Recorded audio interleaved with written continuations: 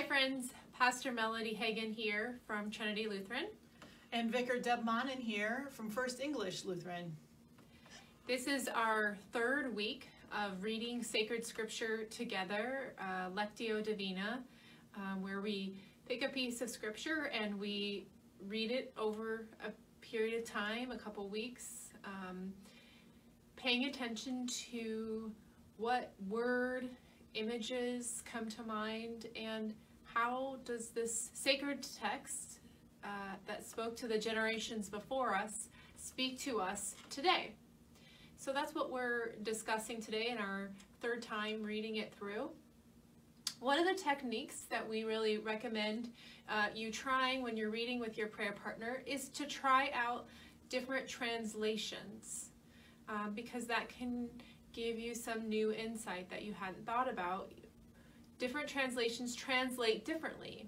The one that we most commonly use is called the New Revised Standard Version, the NRSV, and that is a word-for-word translation from the Greek to the English. The NIV is probably one of the more popular translations now. That is a paraphrase by paraphrase translation and tries to make it a little bit more user-friendly with the English that we use today. That can be helpful.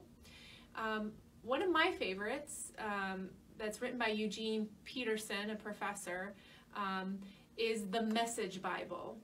And that is a whole paragraph translation.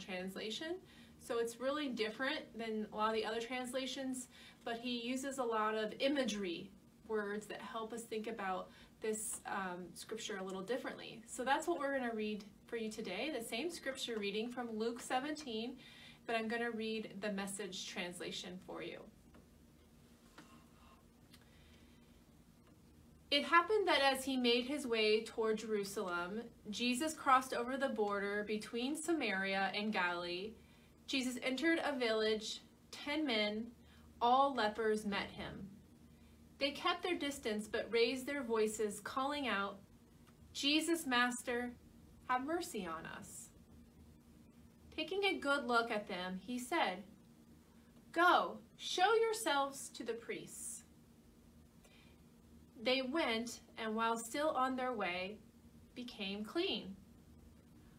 One of them, when he realized he was healed, turned around, came back, shouting his gratitude and glorifying God. He kneeled at Jesus' feet, so grateful. He couldn't thank him enough, and he was a Samaritan. Jesus said, "Were not 10 healed? Where are the 9? Can none be found to come back and give glory to God except this outsider?"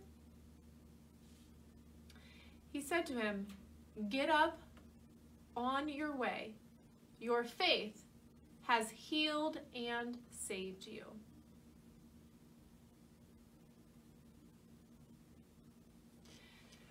So Deb, as we think about this, our third time chewing on this story and hearing a different version, I'm wondering what's standing out to you today as good news for our life today.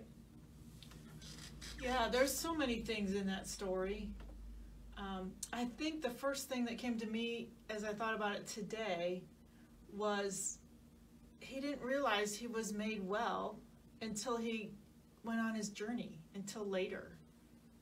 And that's really interesting. God works, God's healing us, but we don't realize it often until days or weeks or sometimes even years later. So that's what stuck out to me today. For me, that was true, that phrase, "on the way." There's a sense in which there's movement, that Jesus is moving with the people and healing, but sometimes the movement is to pause and turn back and to give gratitude. And Jesus doesn't say, "Just stay here." Then he says, "Okay, now keep going, keep moving." And so I was just very grateful for moments in my life where God has brought healing, and then not stay there, but keep moving, because there's more healing. We're never fully healed. We're never fully not in need of God.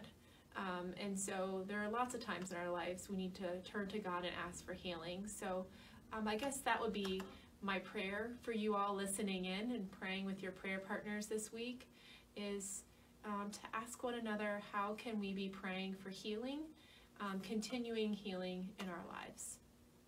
So thanks for checking in and listening, and thank you, Deb, for praying and listening with me today. Have a great day. Mm-hmm.